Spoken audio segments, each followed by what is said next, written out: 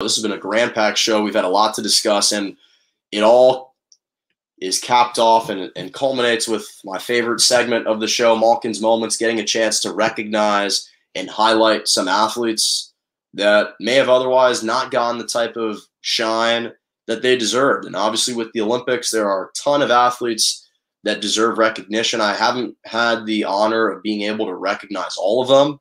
I still won't be able to do that, but there are a bunch that have made some notable headlines. But we start first with actually the University of Missouri. They hired a new athletic director. They hired the former UNLV athletic director, Desiree Reed Francois, will be the new athletic director, who she will be the new athletic director at Missouri. And she is now just the second athletic director in the SEC. Just announced the second. She became the SEC's second female athletic director. Again, I recognize that this shouldn't continue to be a headline or a story.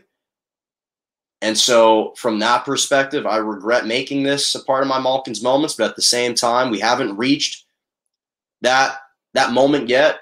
We're still progressing. And so as we continue to make more of these changes and allow females to have larger roles with athletics, I still feel it's an important duty to recognize them.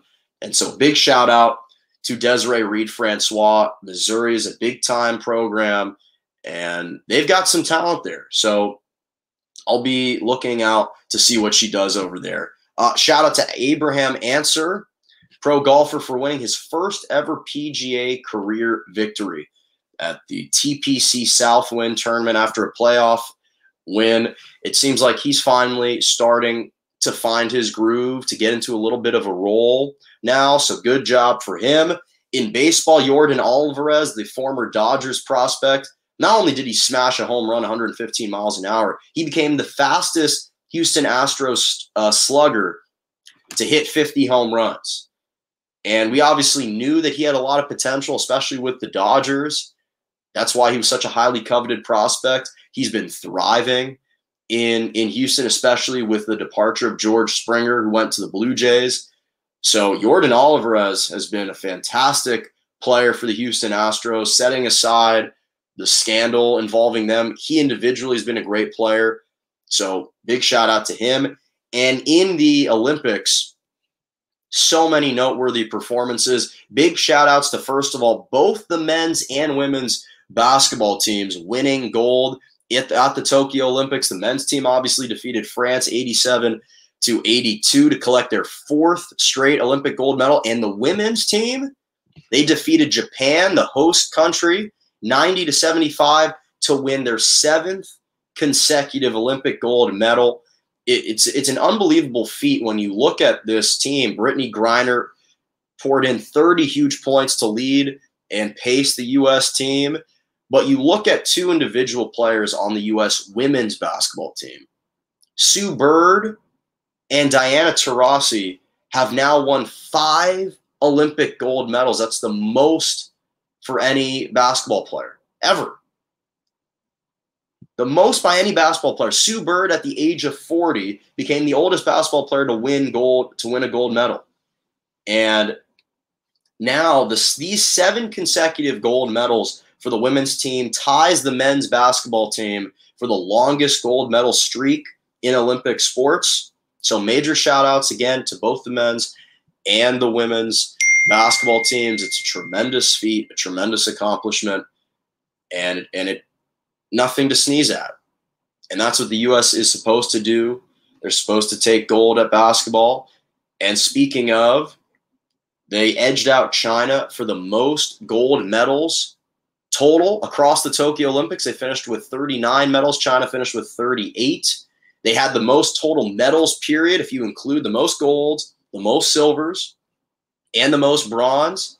113 medals total for the U.S.